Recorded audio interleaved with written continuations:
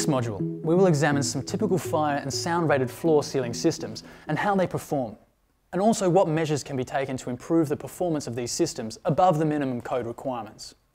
The two main timber floor construction system approaches are either general, lightweight timber systems or massive timber systems. With lightweight, these are most economically delivered using prefabricated timber floor cassette panels, which can be manufactured off-site. Both lightweight floor cassettes and massive timber floor panels can be quickly and efficiently craned into place, providing a very rapid floor installation, which is also much safer for on-site workers, dramatically reducing working at height risks.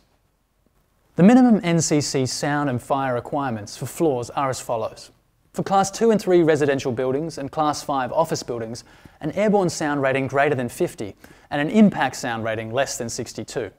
And an FRL of 90-90-90 for Class 2 and 3 residential buildings for both general and massive systems.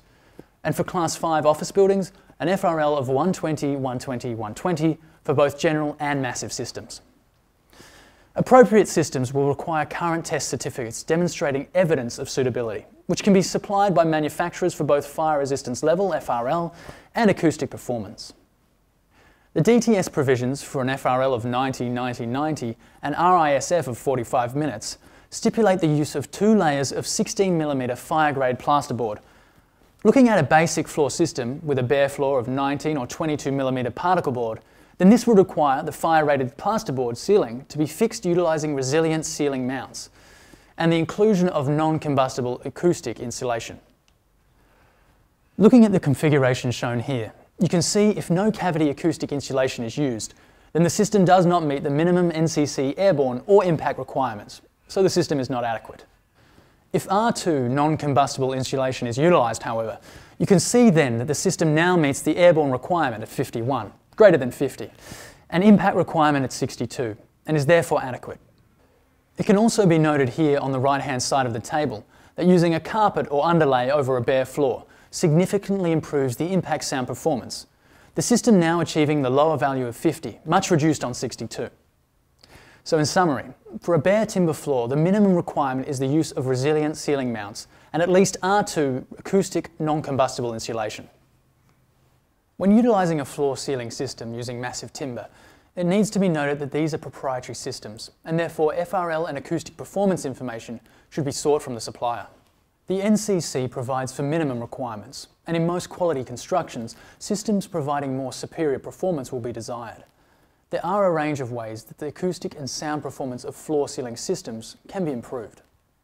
Firstly, increasing mass of the top layer of the floor system is one of the best ways to improve acoustic performance. It should be noted, however, that quantifying the improvement is quite difficult, as the acoustic requirements are aimed at improving the low frequency performance of the floor, a phenomena not measured by tested systems. The best design approach, therefore, is to design the base floor system to comply with the minimum NCC sound requirements, and then add additional floor mass.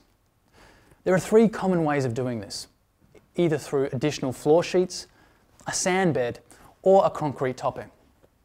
Extra sheet flooring can be added, utilising standard timber or cement sheet flooring on an acoustic isolating mat. This mat is critically important to performance, as it isolates the overlying mass from the actual structure. A sand bed can also be utilised. The air spaces between the sand particles help to reduce the vibration and energy created by impact sound from footfall. For this method, it is recommended to use 45mm battens at 450 or 600mm centres depending on the thickness of the flooring used. Then a dry sand layer, or dry sand mixed with sawdust layer, is added between the battens and levelled just below the surface of the final floor sheet. The final floor sheet is then fixed in the normal manner. Final floor coverings such as overlay timber, feature flooring, carpet or tiles can then be placed on this floor sheet. A concrete topping slab might also be considered. These are generally 35 to 45mm thick, laid over an isolating acoustic mat.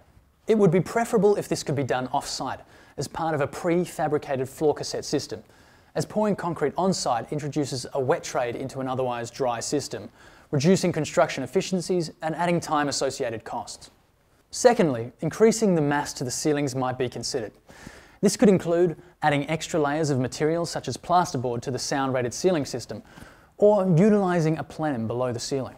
This is the recommended approach, as it both provides an improved acoustic performance as well as accommodating the installation of sprinklers and downlights and the running of services without breaching the fire-rated ceiling.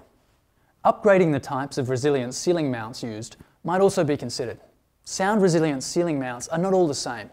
Different systems have different performance, and investigation is recommended. Where possible, there are also acoustic benefits in running the floor joist parallel to the sound-rated wall.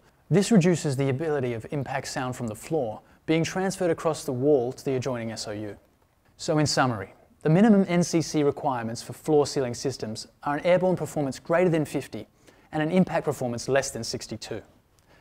The minimum system requirements with a bare timber floor are resilient mounts and at least R2 acoustic non-combustible insulation.